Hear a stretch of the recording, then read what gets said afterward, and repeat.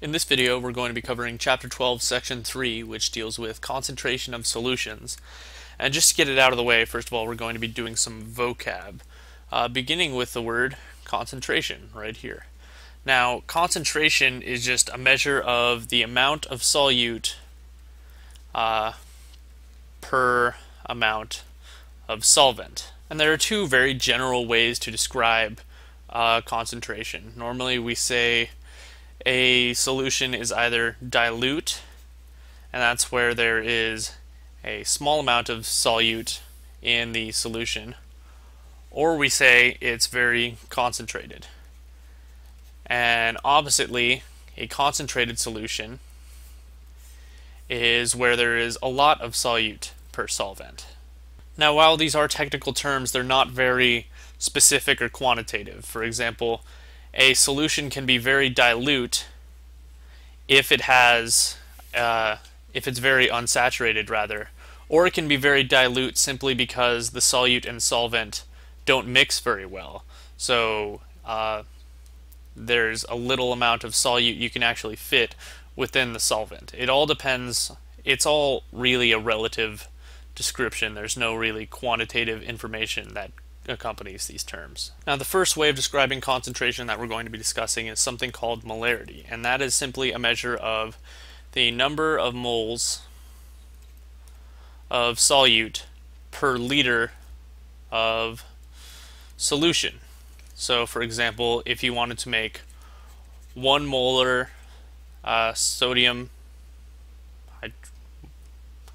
hydroxide solution, that is 1 mole per liter of solution, first you would have to measure out 1 mole of sodium hydroxide. And we already know how to do this using the molar mass. So for 1 mole of sodium hydroxide, which weighs 40 grams for each mole, you would have to measure out 40 grams of sodium hydroxide to make a 1 molar solution. Note, however, that you don't just take this 40 grams of sodium hydroxide and add it to 1 liter of water, because that could possibly be greater than 1 liter of total solution. What you would do instead is take the 40 grams of sodium hydroxide and add it to something that is less than 1 liter, say 500 milliliters, and then you would add in the other, say 500 milliliters, to bring the total solution to exactly 1 liter with 1 mole in it. Now we're going to do a sample problem. Let's say you were given 90 grams of salt to mix with 3.5 liters of water, and you had to know what is the molarity of this solution that you're going to make. So you'd start off by calculating how many moles of salt you actually have. So for 90 grams of salt, then you have to use the molar mass, which we know is 58.44 grams of salt for each single mole of salt.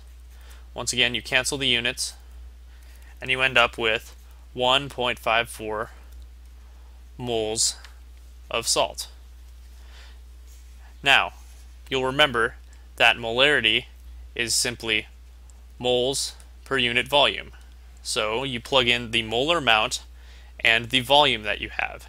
In this case, you would take 1.54 moles for every 3.5 liters, and you would end up with a 0.44 molar solution of salt. Oppositely, you could start with a solution of a known molarity, let's say a 0.5 molar solution of hydrochloric acid, and let's say you had 0.8 liters of it. You could then use this knowledge to figure out the total number of moles of hydrochloric acid that you have within this solution. All you have to do is use dimensional analysis to figure out how to set up the problem correctly. By the very definition of molarity, you know that you have 0.5 moles of HCl for every liter of water. and then you just multiply by how many liters you have, and you'll notice that they cancel out. In this case, we have 0.8 liters. The liters cancel out, and you end up with 0.44 moles of hydrochloric acid. Now, the second method we're going to be discussing for describing the concentration of a solution is what is known as its molality. And molality is very similar to molarity with one key difference. It is, instead of moles per unit volume, molality is the number of moles per kilogram of solvent. So for example, if we were to take 1 mole of sodium hydroxide, which is equal to 40 grams of sodium hydroxide, we could take that mole and dissolve it in 1 kilogram of water to get what is known as a 1 mole solution of sodium hydroxide. And you'll notice I use a lowercase m instead of the uppercase m that we used for molarity, and I have that clarified just up here. Now, a mole solution is a bit simpler to prepare than, say, a molar solution, because for a molar solution all you have to do is take the proper amount of solute you want and add however many kilograms of solvent, which is simplified even further by the fact that 1 kilogram of water is equal to 1 liter of water. All you have to do is simply add one to the other, rather than for a molar solution where you are forced to fill it up, halfway, 3/4, and then add the rest in a separate step. Now I'm just going to do one quick example of calculating the molality of a solution, because we use molar solutions in this class much more often than mole solutions. So we'll start off by dissolving 17.1 grams of common table sugar into 0.125 kilograms of water.